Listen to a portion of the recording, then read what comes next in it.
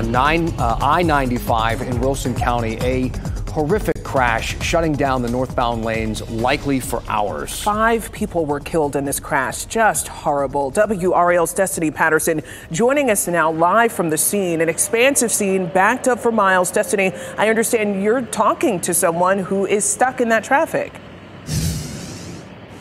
Lena, Dan, people have been waiting in this traffic for now more than 2 hours. Here with me have Apostle Damon McNeil. Tell me about your experience out here so far.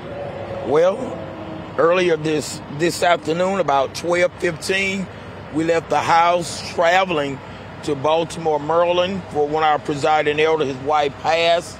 So we are traveling with our bishop, Alexander Glover, as well as TJ Mike, our driver. And we wanted to leave in plenty time to get there and be of support to the family. And about after 2 hours and 15 minutes of traveling, this is what we ran into. And our first instinct was like, Lord, what happened? What's going on? So, we always pray before we even hit the highway. And those that's watching me live now, we ask that you pray for the families that's involved in this tragic accident. And there are some cars that's trying to turn around, but the best thing is to just stay put.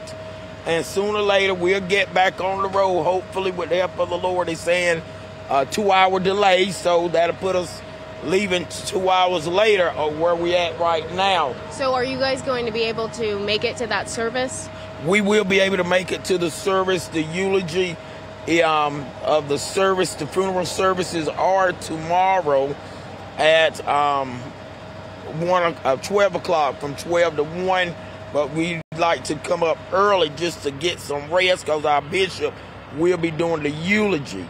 And that's why we wanted him to come and get his rest so that he'll be able to do what God has called him to do and get back on the highway on tomorrow afternoon. And hopefully it won't be as like this that we're experiencing right now. So of course, it's warm outside. You guys have been sitting out here for hours. I really appreciate you taking the time to talk with us. We've had quite a few people that have taken the median out here to get around this traffic, and again, it could be several more hours as people wait in this traffic as they work this tragedy here along I-95. Destinee Patterson, WRAL News, Wilson County.